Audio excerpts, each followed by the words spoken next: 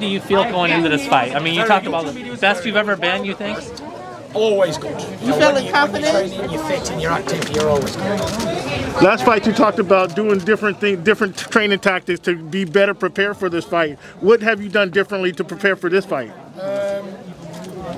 Not much of the same, to be fair. It's just a fight. You know, Deontay Wilder, I've already defeated him before twice.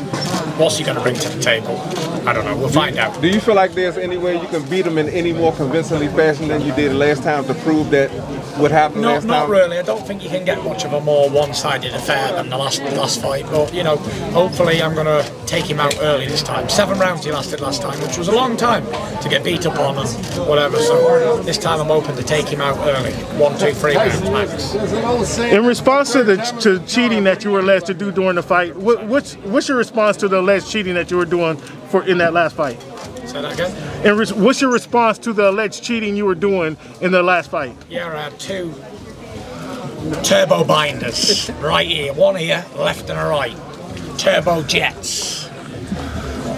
Tyson, what do you think of the costume kind of excuses that he may have to all the excuses, combine them all together, they're not worth listening to be fair. It's all a lot of shite. When he got battered, and he's going to get battered again. What do you think he'll wear to the ring this time? Hopefully 0. Nothing. Any excuses. When he made all those excuses, you said you'd never give him a fight again because of how, you know, disrespectful that was. How do you feel now that you're forced to fight this guy again, that you really don't want to give another payday to? Listen, it is what it is. The judge has made his decision. We're fighting here not because I want to give Wilder another fight, because I don't. He doesn't deserve one.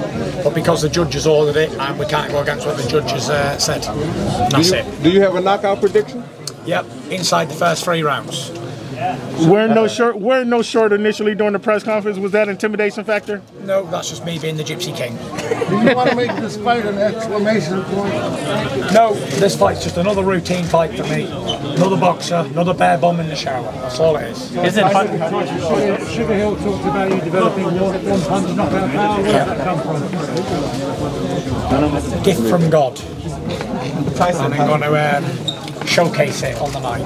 Tyson, how do you feel about winning the stare down? I mean, you basically, you know, he turned away eventually. He didn't want to be there.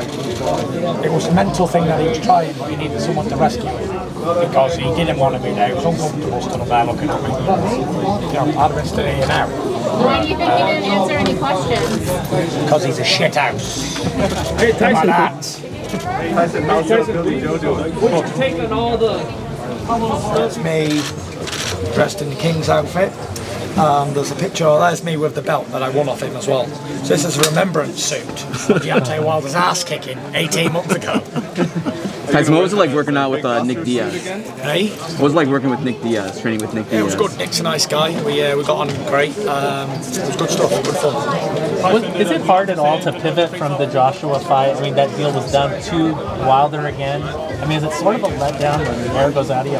It is a letdown. It's a big letdown. But we're here in this situation, and we're going to fight. That's it. No more, no less to be said. I'm a fighting man. Whether it's Deontay Wilder, Anthony Joshua, Usyk, whoever it's going to be, we'll fight.